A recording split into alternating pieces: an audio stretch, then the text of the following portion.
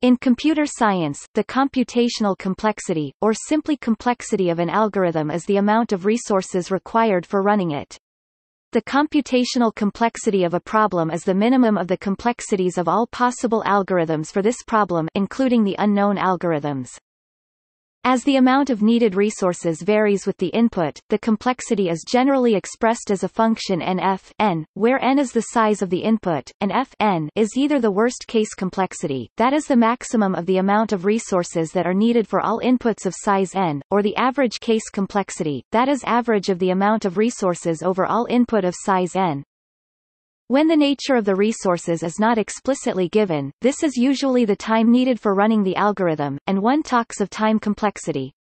However, this depends on the computer that is used, and the time is generally expressed as the number of needed elementary operations, which are supposed to take a constant time on a given computer, and to change by a constant factor when one changes of computer.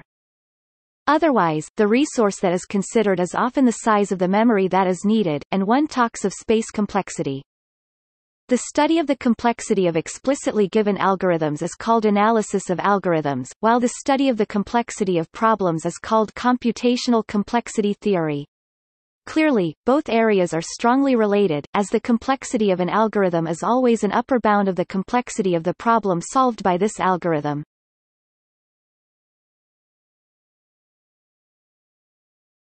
Topic: Resources.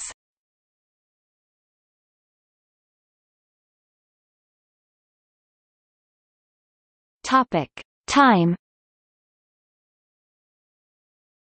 The resource that is most commonly considered is the time, and one talks of time complexity. When complexity is used without being qualified, this generally means time complexity. The usual units of time are not used in complexity theory, because they are too dependent on the choice of a specific computer and of the evolution of the technology. Therefore, instead of the real time, one generally consider the elementary operations that are done during the computation. These operations are supposed to take a constant time on a given machine, and are often called steps.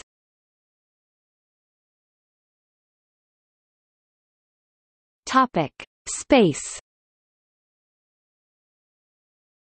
Another important resource is the size of computer memory that is needed for running algorithms.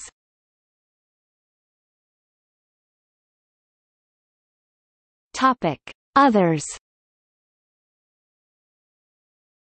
The number of arithmetic operations is another resource that is commonly used.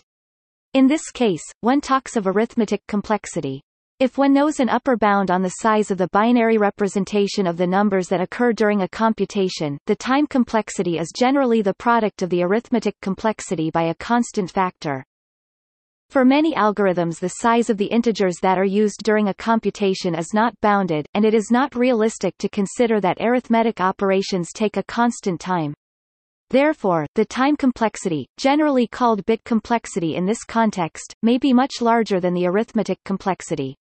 For example, the arithmetic complexity of the computation of the determinant of a n times n integer matrix is O n 3. Display style O n caret 3. For the usual algorithms, Gaussian elimination. The bit complexity of the same algorithms is exponential in n, because the size of the coefficients may grow exponentially during the computation. On the other hand, if these algorithms are coupled with multi-modular arithmetic, the bit complexity may be reduced to O tilde n4. In sorting and searching, the resource that is generally considered is the number of entries comparisons.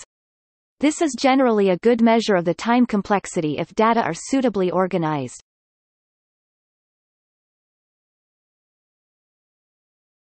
Topic: Complexity as a function of input size. For clarity, only time complexity is considered in this section, but everything applies with slight modifications to the complexity with respect to other resources. It is impossible to count the number of steps of an algorithm on all possible inputs. As the complexity increases generally with the size of the input, the complexity is generally expressed as a function of the size n in bits of the input, and therefore, the complexity is a function of n. However, the complexity of an algorithm may vary dramatically for different inputs of the same size. Therefore several complexity functions are commonly used.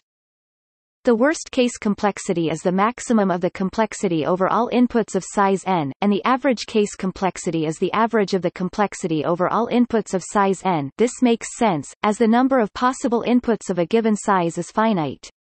Generally, when complexity is used without being further specified, this is the worst-case time complexity that is considered.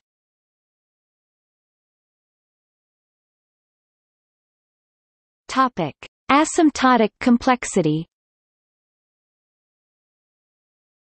It is generally difficult to compute precisely the worst case and the average case complexity.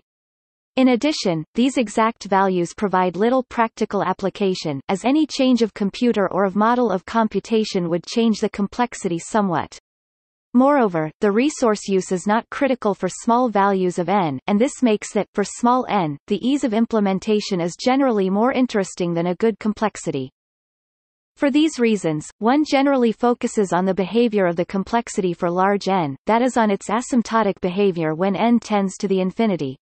Therefore, the complexity is generally expressed by using big O notation.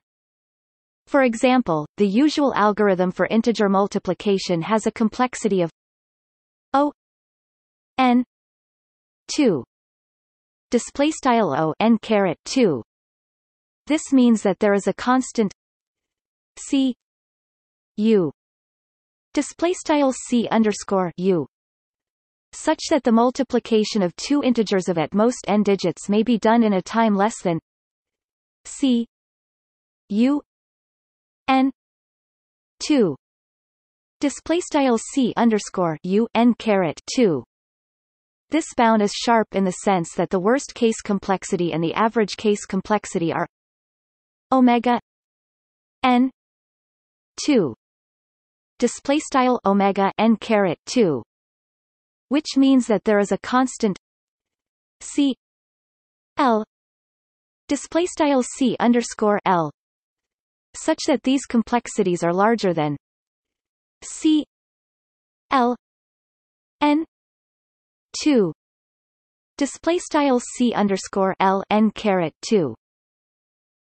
The radix does not appear in these complexity, as changing of radix changes only the constants c u display style c underscore u and c l display style c underscore l.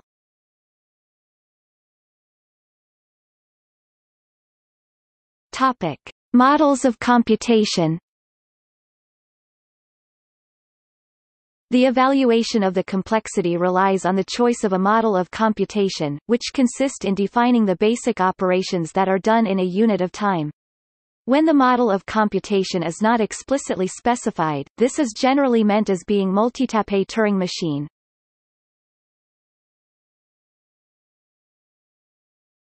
Topic: Deterministic models.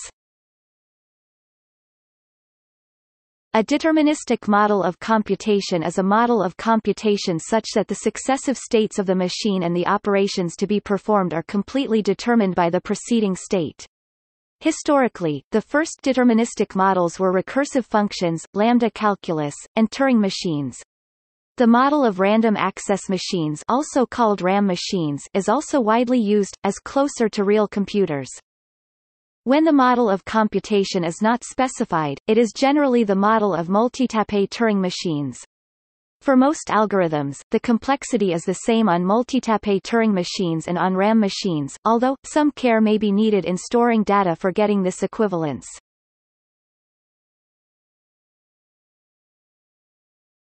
Topic: Non-deterministic computation. In a non-deterministic model of computation, such as non-deterministic Turing machines, some choices may be done at some steps of the computation. In complexity theory, one considers all possible choices simultaneously, and the non-deterministic time complexity is the time needed, when the best choices are always done. In other words, one considers that the computation is done simultaneously on as many identical processors as needed, and the non-deterministic computation time is the time spent by the first processor that finishes the computation. This parallelism is partly amenable to quantum computing via superposed entangled states in running specific quantum algorithms, like e.g. Shor's factorization of yet only small integers as of March 2018 to 21 equals 3 times 7. Even when such a computation model is not realistic yet, it has theoretical importance, mostly related to the p. Topic: NP problem, which questions the identity of the complexity classes formed by taking polynomial time and non-deterministic polynomial time as least upper bounds. Simulating an NP algorithm on a deterministic computer usually takes exponential time. A problem is in the complexity class NP, if it may be solved in polynomial time on a non-deterministic machine. A problem is NP-complete if, roughly speaking, it is in NP and is not easier than any other NP problem. Many combinatorial problems, such as the knapsack problem, the traveling salesman problem, and the Boolean satisfiability problem are NP-complete. For all these problems, the best-known algorithm has exponential complexity. If any one of these problems could be solved in polynomial time on a deterministic machine, then all NP problems could also be solved in polynomial time, and one would have p NP. As of 2017, it is generally conjectured that P does not equal NP, with the practical implication that the worst cases of NP problems are intrinsically difficult to solve, i.e., take longer than any reasonable time span, decades, for interesting lengths of input.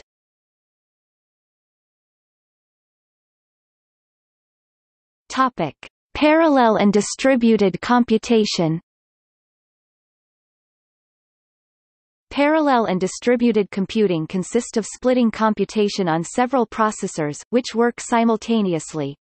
The difference between the different model lies mainly in the way of transmitting information between processors. Typically, in parallel computing the data transmission between processors is very fast, while, in distributed computing, the data transmission is done through a network and is therefore much slower. The time needed for a computation on n processors is at least the quotient by n of the time needed by a single processor. In fact, this theoretically optimal bound can never be reached, because some subtasks cannot be parallelized, and some processors may have to wait a result from another processor. The main complexity problem is thus to design algorithms such that the product of the computation time by the number of processors is as close as possible to the time needed for the same computation on a single processor.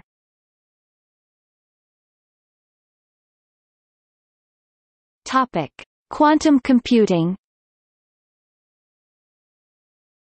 A quantum computer is a computer whose model of computation is based on quantum mechanics. The Church-Turing thesis applies to quantum computers, that is, every problem that can be solved by a quantum computer may be also solved by a Turing machine. However, some problems may theoretically be solved with a much lower complexity using a quantum computer than using a classical computer.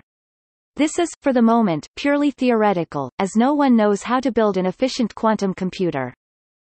Quantum complexity theory has been developed for studying computational complexity of quantum computing. It is used in post-quantum cryptography, which consists of designing cryptographic protocols that will resist to attacks with quantum computers, when such computers will really exist.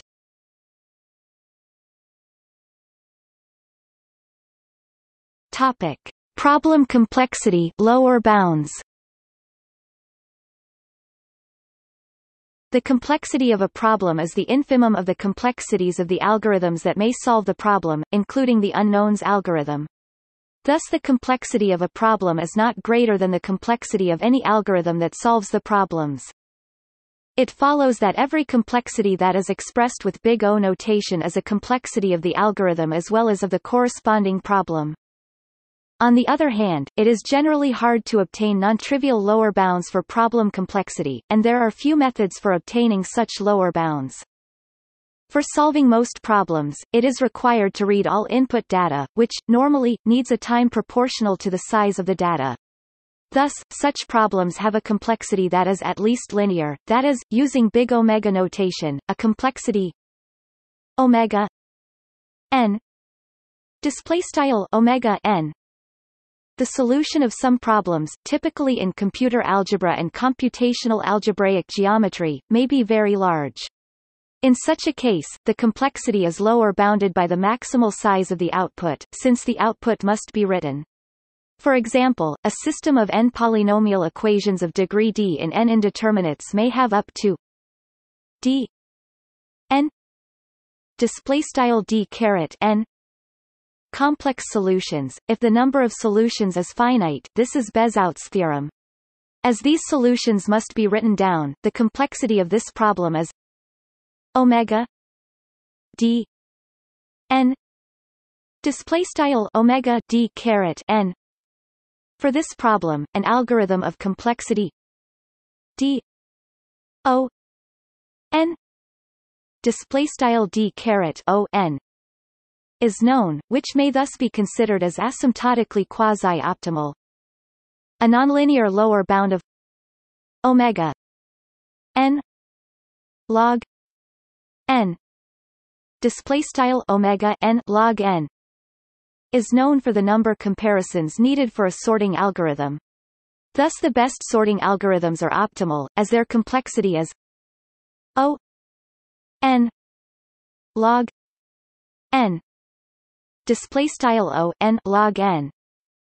This lower bound results from the fact that there are n ways of ordering n objects.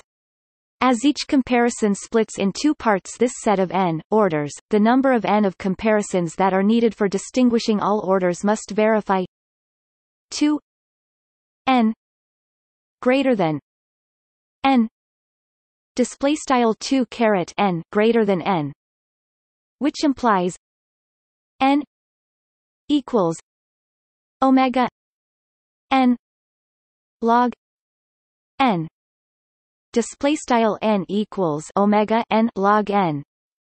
By Stirling's formula, a standard method for getting lower bounds of complexity consists of reducing a problem to another problem. More precisely, suppose that one may encode a problem A of size n into a subproblem of size f n of a problem B, and that the complexity of A is omega g n omega g n. Without loss of generality, one may suppose that the function f increases with n and has an inverse function h. Then the complexity of the problem B is omega g h n omega g h n. This is this method that is used for proving that, if P does not equal NP, a unsolved conjecture, the complexity of every NP-complete problem is omega n k omega n caret k for every positive integer k.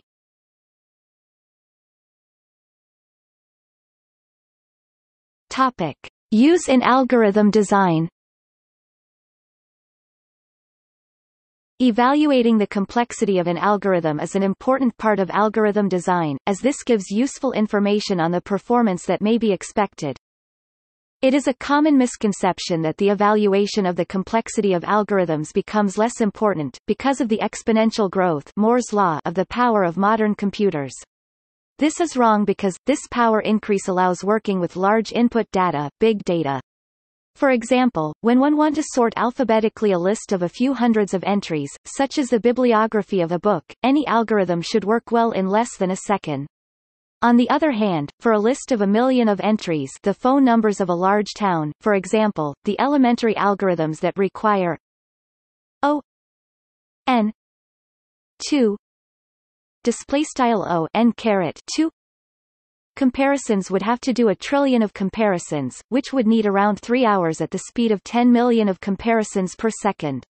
On the other hand, the quicksort and merge sort require only n log 2 n n log underscore 2 n comparisons as average case complexity for the former, as worst case complexity for the latter. For n equals 1 million, this gives approximately 30 million comparisons, which may be done in less than a second on a powerful computer. Thus the evaluation of the complexity may allow eliminating many inefficient algorithms before any implementation. This may also be used for tuning complex algorithms without testing all variants. By determining the most costly steps of a complex algorithms, the study of complexity allows also focusing on these steps the effort for improving the efficiency of an implementation.